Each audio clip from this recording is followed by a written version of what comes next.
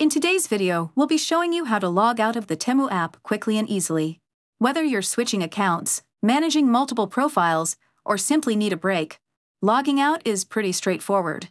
All we have to do is to open the Temu shopping application on our iPhone or Android device, and you can see that I'm on the main page, or this home section where we can see all of the products. But in order to log out of our Temu account, we have to click on this little icon, and that will take us to the You section in the app. If you're signed into your account, your name should be right at the very top, just like it is for me right here. And let's tap on this little Settings option at the top right corner of the screen. After the Settings page opens, you will see a bunch of different options related to your Temu app and your account.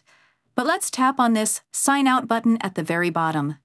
Maybe the app will ask you if you want to remember your login info, so we don't have to enter it again when we try to sign in with this account. You can either remember your info or tap on Not Now.